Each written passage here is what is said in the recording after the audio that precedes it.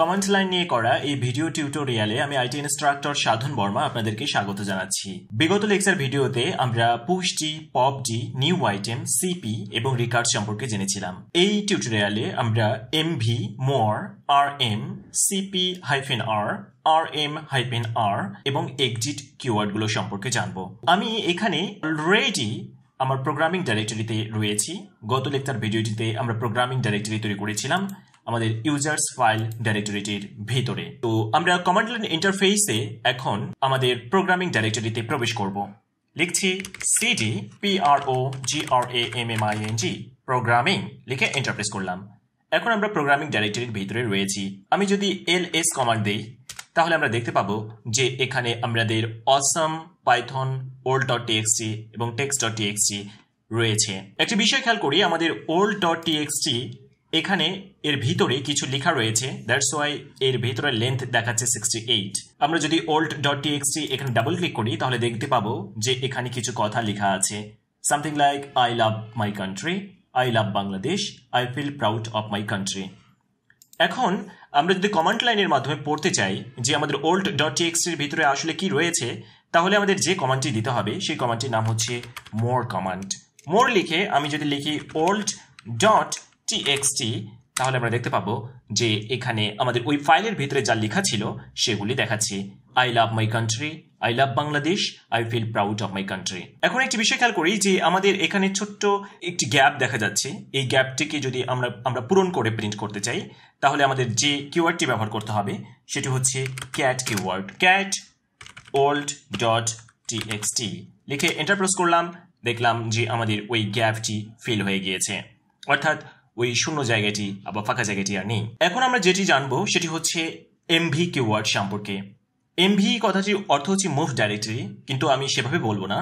আমি বলবো যে আমরা যদি একটা ফাইলকে রিনেম করতে চাই বা একটি ফোল্ডারকে রিনেম করতে চাই তাহলে আমরা এমভি কমান্ডটি ব্যবহার করতে পারি।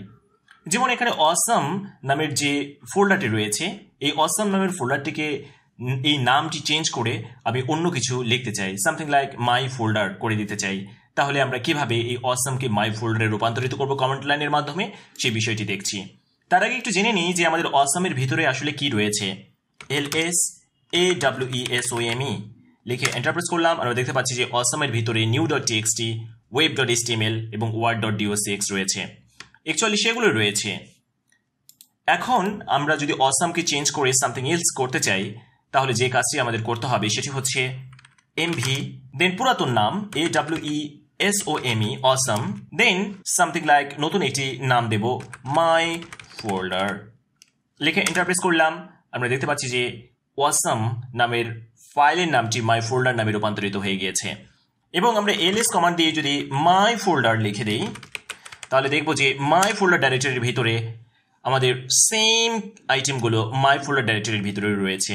এখন আমরা যদি একটি ফাইলকে রিনেম করতে চাই তাহলে একই প্রক্রিয়ায় রিনেম করতে পারি।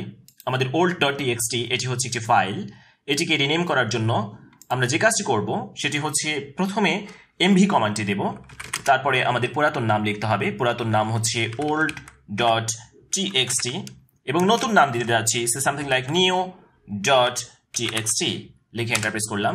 আমরা দেখতে পাচ্ছি যে আমাদের ওল্ড ফাইলটির নাম পরিবর্তিত হয়ে new.txt হয়ে গিয়েছে। এবার যদি আমরা দেখতে চাই যে আমাদের new.txt এর ভিতরে আগের কথাগুলোই আছে কিনা সেটি চেক করে দেখতে চাইলে আমাদের যে কাজটি করতে হবে more দেন new.txt এন্টার প্রেস করলাম। আমরা দেখতে পাচ্ছি যে হ্যাঁ, old.txt এর ভিতরে যা ছিল new.txt এর ভিতরে তাই রয়েছে, অর্থাৎ old.txt তার নাম পরিবর্তন করে new.txt তে রূপান্তরিত হয়ে গিয়েছে। এখন আমরা যেটি শিখব সেটি হচ্ছে যে কিভাবে আমরা এই যে মাই ফোল্ডার এই ডাইরেক্টরিটিকে কপি করে পাইথন ফোল্ডারটির ভিতরে রাখবো। মাই ফোল্ডারটি থাকবে, পাশাপাশি এটির একটি কপি, মাই ফোল্ডার একটি কপি পাইথন ডাইরেক্টরির ভিতরে যেন চলে যায়। আপাতত আমরা পাইথন ডাইরেক্টরিটিকে একটু প্রিন্ট করে দেখি যে আসলে ওখানে কি রয়েছে।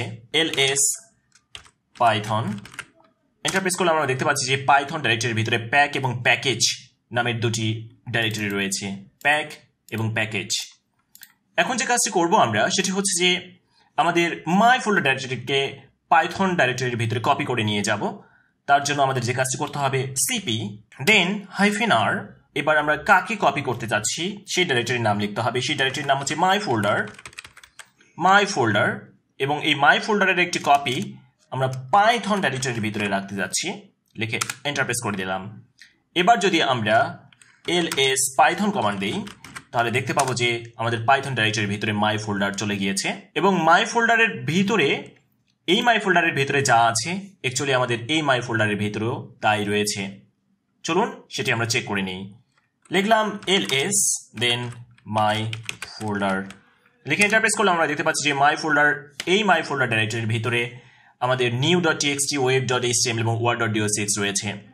এবার আমরা যদি লিখি ls then Python /my folder, অর্থাৎ পাইথনের ভিতরে যে মাই ফোল্ডার ডাইরেক্টরি আছে সেখানে কি আছে সেগুলো দেখতে যাচ্ছি। আমরা দেখতে পাচ্ছি একই আইটেমগুলো রয়েছে। এবার আমরা যেটি শিখবো সেটি হচ্ছে যে কিভাবে একটি ফাইল বা ফোল্ডারকে আমরা কমান্ড লাইনের মাধ্যমে রিমুভ করব। এই জন্য যে কমান্ডটি ব্যবহার করতে হবে সেটি হচ্ছে rm লিখে আমি এই text.txt এই ফাইলটিকে রিমুভ করতে চাই। তো সো লিখলাম rm text.txt, লিখে এন্টার প্রেস করলাম। আমরা দেখতে পাচ্ছি যে text.txt চলে গিয়েছে।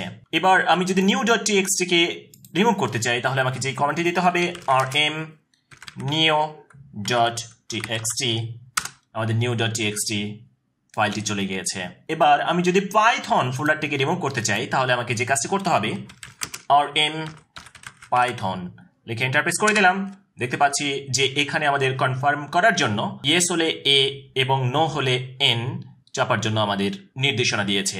এখন যে কাজটি আমরা করব সেটি হচ্ছে আমরা যদি এখানে এন্টার প্রেস করি তাহলে কিন্তু পাইথন ডাইরেক্টরিটি চলে যাবে, আর আমরা যদি কোনো সিদ্ধান্ত নিতে না পারি তাহলে আমাদেরকে এন্টার প্রেস করে দিতে হবে, তাহলে পাইথন ডাইরেক্টরিটি স্টিল আছে। আমি শিওর যে পাইথন ডাইরেক্টরিটাকে আমি রিমুভ করব, এর ভিতরে কিছু থাক বা না থাক। আমরা ইতিপূর্বে টিউটোরিয়ালে জেনেছি যে একটি প্যারেন্ট ডাইরেক্টরির ভিতরে চিলড্রেন ডাইরেক্টরি থাকলে সাধারণত এই ধরনের কনফার্মেশন এর জন্য আমাদের n বা y প্রেস করতে হয়। তো আমরা n বা y প্রেস করা ছাড়াই যদি এই পাইথন ডাইরেক্টরিটাকে রিমুভ করতে চাই তাহলে আমাদের যে কাজটি করতে হবে সেটি হচ্ছে rm-r, দেন আমরা যে ডাইরেক্টরিটিকে রিমুভ করতে যাচ্ছি উইথ দ্য চিলড্রেন ডাইরেক্টরি, আমাদের সেই ডাইরেক্টরির নাম লিখতে হবে, তারপর এন্টার প্রেস করতে হবে। আমরা দেখতে পাচ্ছি পাইথন ডাইরেক্টরিটি চলে গেল কোনো ধরনের কনফার্মেশন এর মেসেজ ছাড়াই। একইভাবে আমাদের মাই ফোল্ডার ডাইরেক্টরিটিকে রিমুভ করব rm-r দেন মাই ফোল্ডার, এখানে এন্টার প্রেস করলাম। আমাদের মাই ফোল্ডার ডাইরেক্টরিটি চলে গেল। এখন আমরা যদি PowerShell থেকে বেরিয়ে যেতে চাই, PowerShellকে এক্সিট করতে চাই, তাহলে আমাদের এক্সিট কমান্ডটি দেওয়ার মাধ্যমে PowerShell থেকে বেরিয়ে আসতে হবে। তো আমি লিখছি exit, লিখে এন্টার প্রেস করলাম। আমাদের PowerShell ক্লোজ হয়ে গিয়েছে। এই হচ্ছে আমাদের কমান্ড লাইন ক্র্যাশ কোর্সের তৃতীয় এপিসোড। এটির মাধ্যমেই আমরা কমান্ড লাইনের ক্র্যাশ কোর্সের সমাপ্তি ঘোষণা করছি। আপনি যদি কমান্ড লাইন সম্পর্কে আরও জানতে আগ্রহী হন তাহলে আমাদের ডেসক্রিপশন সেকশনে দেওয়া লিঙ্কগুলো থেকে আরও বেশি জানতে পারবেন। আমাদের ভিডিও টিউটোরিয়াল সিরিজটি ভালো লাগলে অবশ্যই লাইক দেবেন, আপনার বন্ধুর সঙ্গে শেয়ার করতে ভুলবেন না, সাপোর্ট দেবেন, কমান্ড লাইন প্র্যাকটিস করবেন। অসংখ্য ধন্যবাদ। বিদায় নিচ্ছি।